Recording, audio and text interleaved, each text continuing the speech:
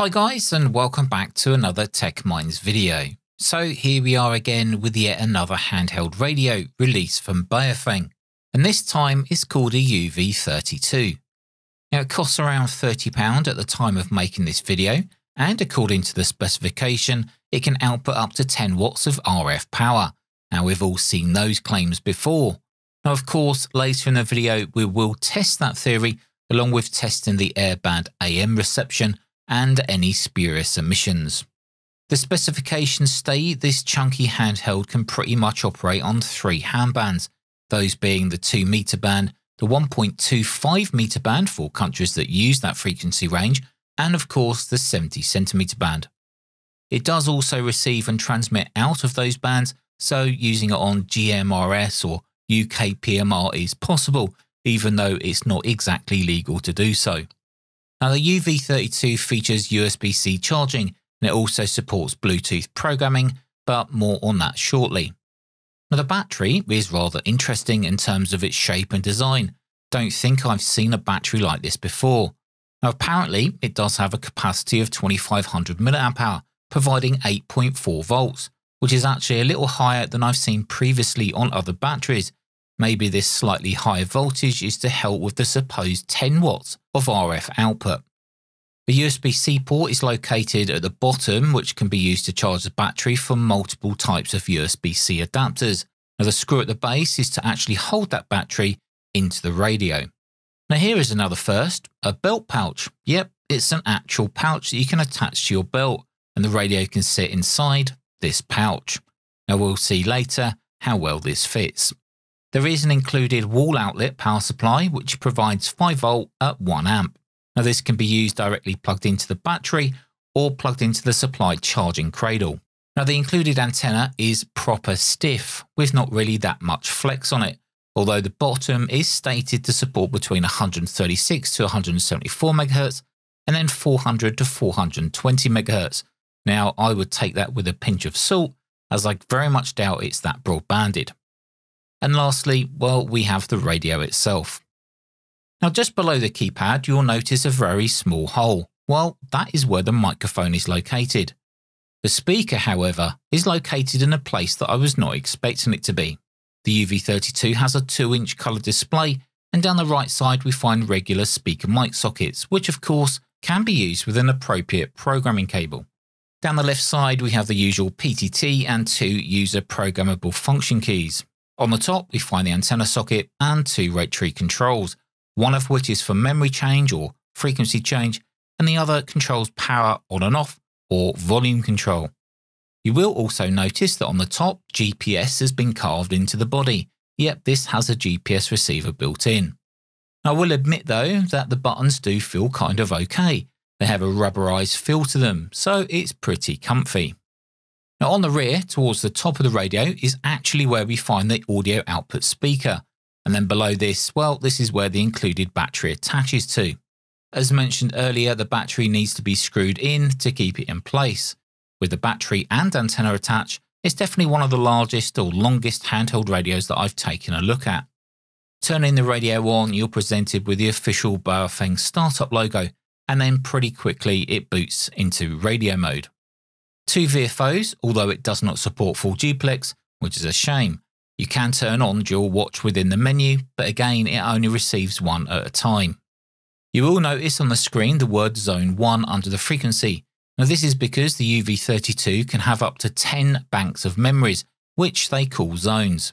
Now that's useful if you want to group together certain memories, like local repeaters or repeaters say like at your holiday home for example. Now the menu system is different to what I've seen before, although it's actually pretty easy to navigate and find the settings that you're looking for. The first settings I always turn off on these types of radios are the beeps and the voice prompts, which is a synthesized voice which tells you what you've just performed on the radio. I also like to make sure that LCD backlight stays on all the time, and this is also easily changed within the menu system. GPS can also be enabled or disabled through the menu. Apart from showing your current latitude and longitude and altitude and being able to store around 10 waypoints, that's about as useful as the inbuilt GPS gets. Now I've seen GPS features like this added to radios like this in the past, and if they are still adding this feature, then surely someone somewhere must be using it.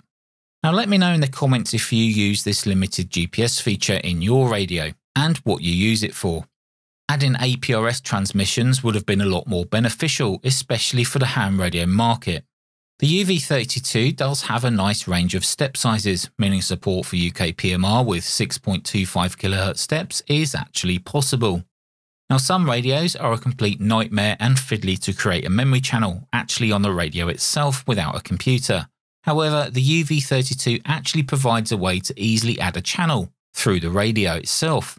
You simply go through each of the programming channel options to set the values. You can even add an alpha tag to that memory channel. So well done Baofeng on this brilliant feature. As mentioned earlier, the audio output speaker is on the back of this radio, and to be honest, it actually sounds really good. Take a listen to this. They do fly a helicopter out here pretty regularly, the police, but I don't think they ever bother. They probably know these guys are. They could probably go down and knock their doors, but they don't bother. From GW0TAU. Fine on that. Yeah, it's just one of those things, as I say, with the cars. So that was just listening to my All-Star node with a mixture of analog and digital transmissions going through HubNet. So let's just take a quick listen to hear how the transmitted audio sounds coming out of the UV32. This is M0DQW testing, M0 Delta Quebec Whiskey, testing the audio on the Baofeng UV32, M0DQW testing, audio on the Baofeng UV32 Pro, M0DQW, over. So not bad, sounds pretty decent to me, especially to my old ears. Now programming the radio can be performed in a few different ways. We saw a moment ago that we can actually program any memories through the radio itself. Now next would be to use the official Windows application for this. Of course you will need a programming cable, something which wasn't actually included in the box. The official CPS is okay, but there is actually a better way. And for those of you that do not use Windows, you can use the multi-platform programming application called Chirp. Now there's currently no official UV32 support, but you can select the UV17 Pro GPS model from the drop-down list of devices. Now this appears to work well in both reading and writing memories and settings to and from the radio via Chirp. Now I do like Chirp, and I've mentioned it many times before, and that's because it incorporates repeater book, which makes it easy to import local repeaters to your memory list. Now this saves so much time in programming in each repeater line by line, so you just don't have to do that anymore. You simply perform a proximity search and then copy and paste your required repeaters to the radio memory list. You can also adjust radio settings from within Chirp, but it doesn't appear to have full bank or zone support yet, well at least for this radio, so you may have to perform zone and bank editing on the official programming software if you want to use zones or banks. Now, the last way in which you can program the radio is via Bluetooth. Just make sure Bluetooth is enabled within the radio's menus, and then you can use the radio programming application. Now I did try the iOS version of this app first, but for some reason it failed when trying to read the radio's programming data back to the phone. However, I did try the Android version and this works perfectly. Now, while I think programming a radio from scratch using this application would be cumbersome, it can be very useful for quickly adding a single channel or even editing an existing one, so it's definitely useful. It also means that if you need to do something like this and you're out in the field and don't have access to a computer, then you can just quickly use your phone. Now, according to the specification, the UV32 can receive airband using AM.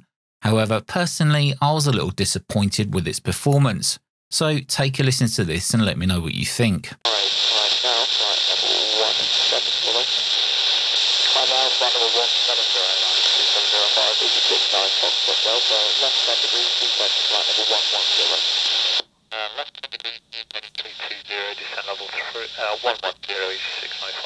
Now at the start of this video I showed you that little belt pouch that comes in the box. Well, this is how it fits together with the radio.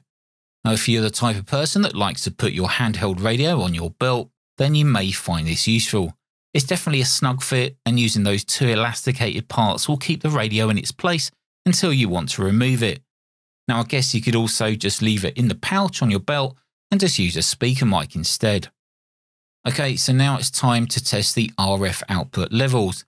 Up on 145 MHz with low power set on the radio, we see an output of around 3 watts. On middle power, we see an output of around 6.5 watts. And then on high power, we see an RF output of just over 9 watts. So that's not bad at all. Taking into account that I'm using a fairly cheap power meter and also losses in any of the cables used, that's pretty close to the specified 10 watts. So let's now take a look at the 70 centimeter band at 435 MHz. So on low power, we see an output of around 1.6 watts. And then on medium power, we see an output of around 3.5 watts. On high power though, which is the highest available setting, we see an output of around 8.5 watts. Now for those of you interested in the power output on the 1.25 meter band, let's take a look. With the radio set to 220 MHz, we see an output of around 2.5 watts on low power. On medium power, we see around the same output power, and on high power, we see an output of around 3.8 watts. So the power output is definitely way lower on the 1.25 meter band compared to the 2 and 70 ham bands. So the last test that I like to perform, and yes, I know using a tiny SA Ultra is not lab grade and calibrated to the highest spec possible, it still does provide valuable information. Now what we're looking at here is the radio transmitting at 145 MHz on low power, going through a series of attenuators, just so that the input of the tiny SA Ultra is not damaged. Now the peak, labelled as 1, is the fundamental, and the 2 is the second harmonic. Now what I'm interested in here is the difference between those two peaks. Now a well-filtered radio should present its second harmonic more than 40 dB lower than that fundamental. Now in this case with the UV32, this does not appear to be the case when transmitting on the 2 meter band. Now up on the 1.25 meter band at around 220 MHz, any harmonics apart from that fundamental are so low that they're just not reading. Given the noise floor is just below -70, it's at least a 60 dB difference. Now considering 2 meters was so bad, 70 centimeter is actually a surprise, seeing similar results to what we saw on the 1.25 meter band with virtually no nasty harmonics, which are less than a 60 dB difference. Now I'll let you decide if you think these readings are acceptable or not, and if you think it's something that we should worry about. Now I have my own personal opinions on this, and when compared to a top tier radio like Yaesu or ICOM, nasty out of spec harmonics just don't exist. So should we expect the same from manufacturers like Baofeng, especially on these later radios, where in the past spurious emissions have been really bad? Anyway guys, let us know what you think about this down in the comments below. I can guarantee I already know what most of you will say, but I'd still like to hear your thoughts. Until the next one, take care of yourselves, and I'll see you in the next video.